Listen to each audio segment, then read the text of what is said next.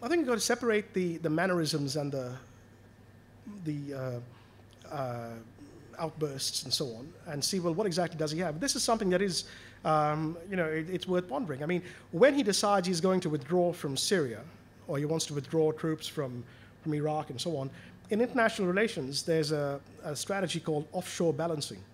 It means you no longer try to occupy the territory that's vital yourself, but rather you have regional coalitions that do the job for you, and you keep your force in the background in order to step in only if needed.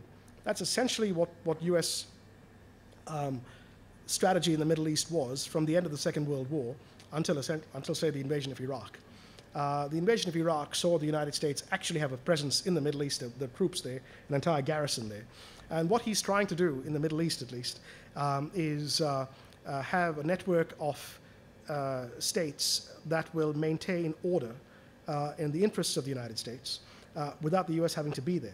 And this coalition would include Saudi Arabia, Jordan, Israel, and the United Arab Emirates, which is referred to as Little Sparta in many of the American internal cables, the writings. Domestically, it's hard to work out what he's doing.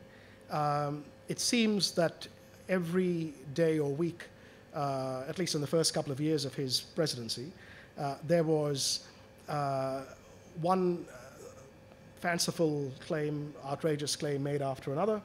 People would focus attention on him, and then he'd say something else, and people would then forget about what he'd said now, and he'd move on to the next thing.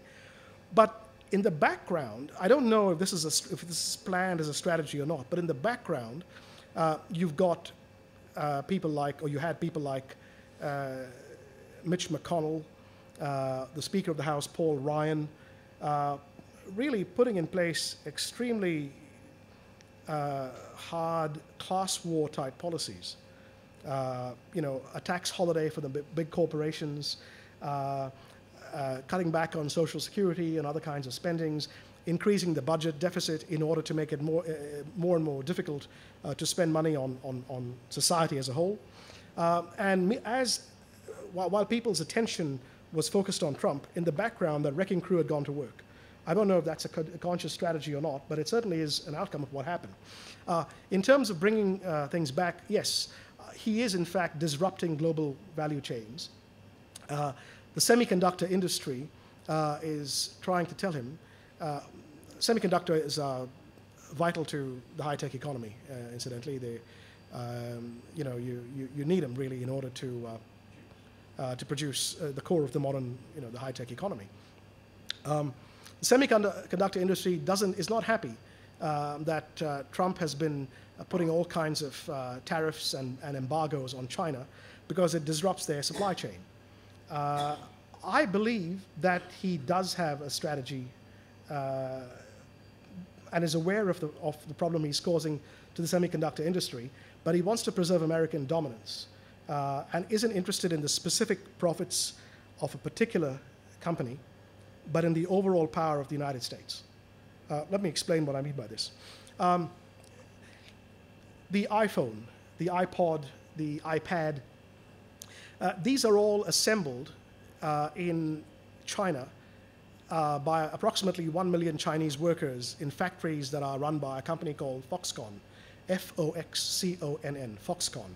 Okay, so this is from the time of the cable. So I'm going back to the time of the cable leak, and all my numbers and figures are from that period, so I'm not taking things out of context.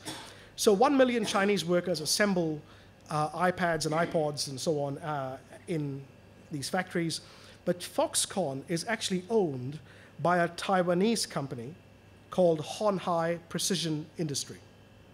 Okay, Hon Hai Precision Industry, in the year that the cables were leaked or released, made a profit of $3 billion from those Chinese workers in China assembling those iPads and iPods.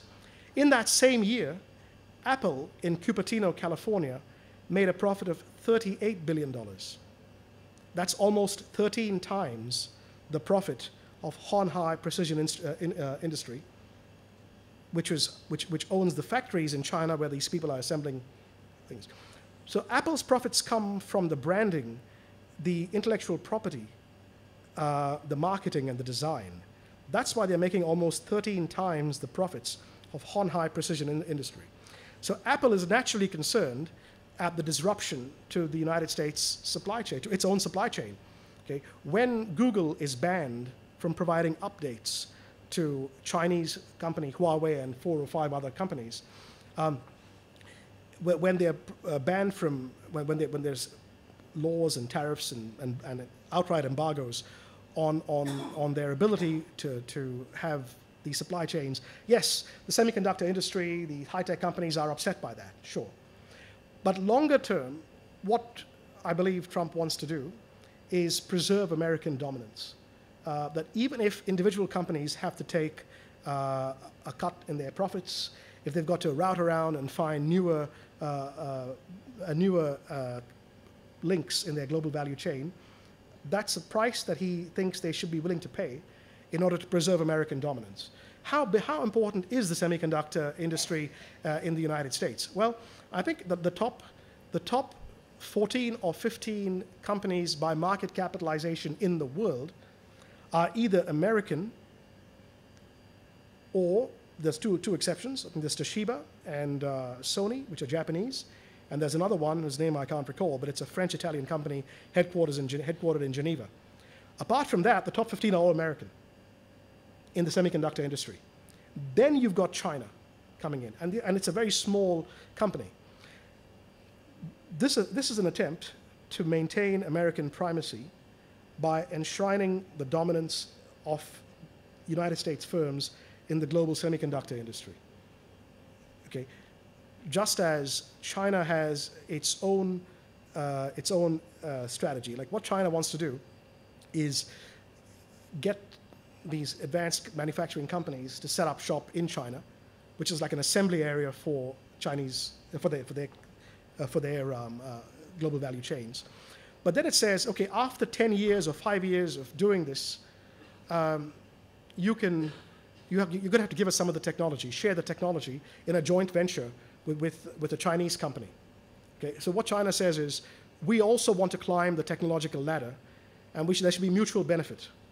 It shouldn't be that we should only be a cheap assembly area for you, but after 5 to 10 years of this, we want to have some of this technology in a joint venture company so we can learn to make all this as well.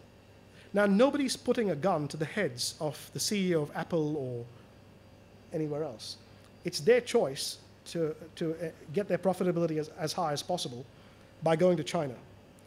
China doesn't think that that's espionage. Cyber espionage is a different matter. But China doesn't think that technology transfer is actually unfair trade. It thinks it's fair trade because just as it's getting some benefit from, just as the corporation is getting some benefit from getting its goods manufactured and assembled cheaply, China should also be able to climb the technological ladder, the ladder of technical complexity, in order to become a second world country or a first world country in due course.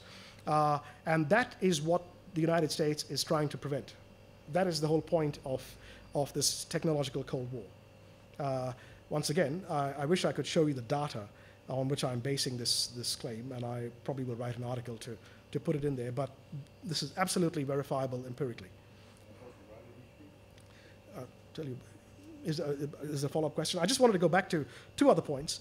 So I've explained the economic basis of our foreign policy with our trade agreements, but one can't deny that there are 2 other possible explanations as well, and these all operate simultaneously.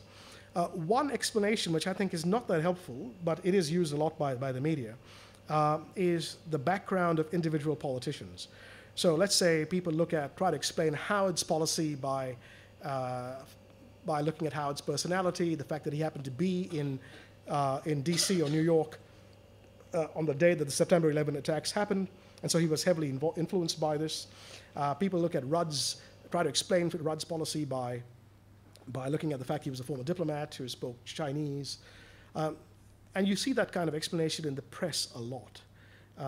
Not in the business press, which is far more rational and far more accurate, but in the normal kind of mainstream press, I think you get that explanation.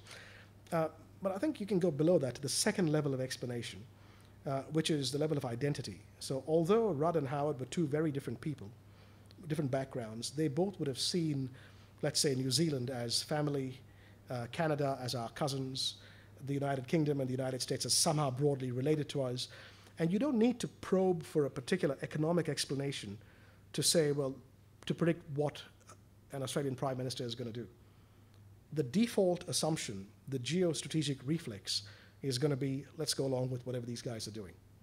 Okay? That said, I think just the huge dominance of American investors in our stock exchange is a powerful explanation as well. Sorry.